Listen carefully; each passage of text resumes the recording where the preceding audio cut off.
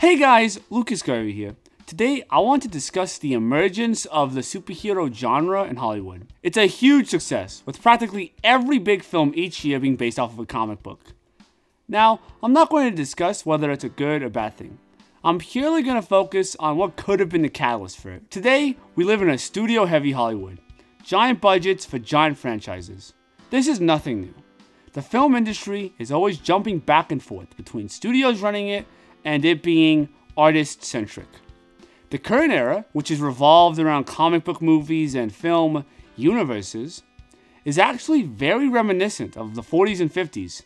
Back then, the popular cinematic universe was the Universal monster movies. First you had Frankenstein and Dracula, which I should add are both based off of books. Then eventually you had Frankenstein meets the Wolfman, and similar crossover movies. Very similar to how the Marvel movies started with Iron Man and Captain America, eventually culminating in the Avengers. So what causes the studio-centric movie crossover style that's so popular today and was so popular in the 40s and 50s? Well, it's all related to spectacle. The studios want to make films that are completely full of spectacle because it's the best way to try to intrigue the populace.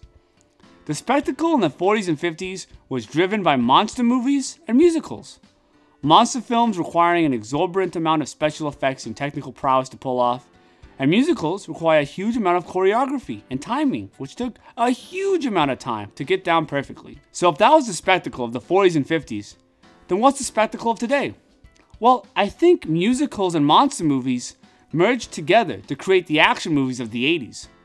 The choreography once found in musicals became the choreography of fight scenes.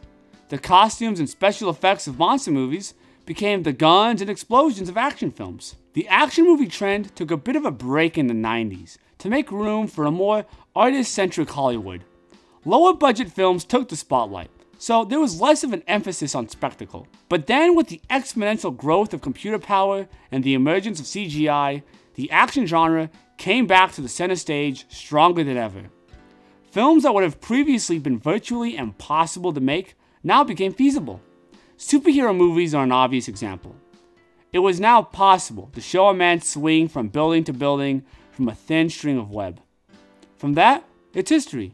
They made Spider-Man, then Iron Man, then Avengers, etc. So I think the next question is, what's next? Are they going to be making Marvel movies for the rest of eternity? Are the 20s going to be a new and exciting artist-centric decade? Or more of the studio style? Well, it's obviously hard to say. With the Universal monster movies, audiences slowly just started losing interest. Couple that with the French New Wave in the 60s, inspiring directors in America to try something different, along with the development of the MPAA, which allowed the release of more mature films such as The Graduate. It seems like Marvel is more popular than ever. Black Panther got nominated for Best Picture, so I don't think it'll lose steam anytime soon. However, it seems that Marvel is the only studio that can pull off the multi-film crossover universe style. So maybe other studios will give up on making a cinematic universe and try something different.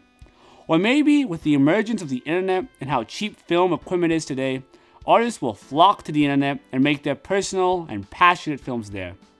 And Hollywood will stay Hollywood. And there will be no need to be flopping back and forth between the studio style and the artist style.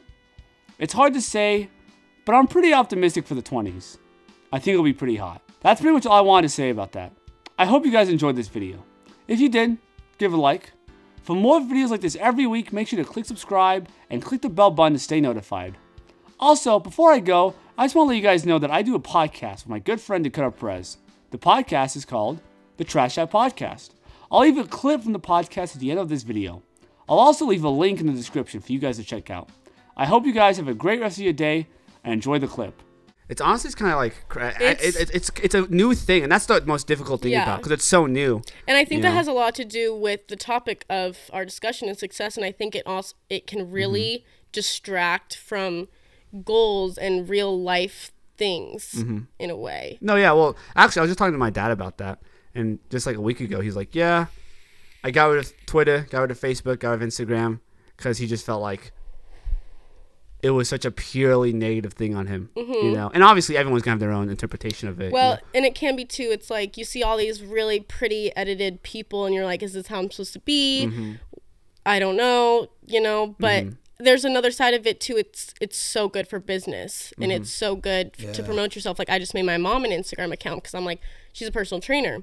Like, Mom, you need to get out there. Yeah, like, you need to put it on there so people can see you and be like, okay, I will want to train with her. I want to go there. So it definitely is such a great platform for so many things. But I think it can also have this negative effect on people and really draw them away from their goals that they had before. It's like, well, now I want to be an Instagram model, but you're so smart and you could help so many people with your talent that you have. Yeah. So I think the other issue too is you can't escape it, I feel like, let's say 20 years ago, it's like, oh, I'm going to buy an ad in the newspaper, The newspaper wasn't in your pocket 24/7, always giving you notifications and things. Whereas now it's like, oh, someone just followed you. Oh, someone added a comment. And whether it's positive or negative, who knows? It's just like, I think the fact that it's always on your person 24/7 really makes it difficult to sort of separate it from your own personal real life and then the actual social world. Let's just talk about how much time you can literally do that for an hour, and you're like, I was just on this app for an hour. It just goes by so quick. At least that's what I do. No, absolutely. Yeah.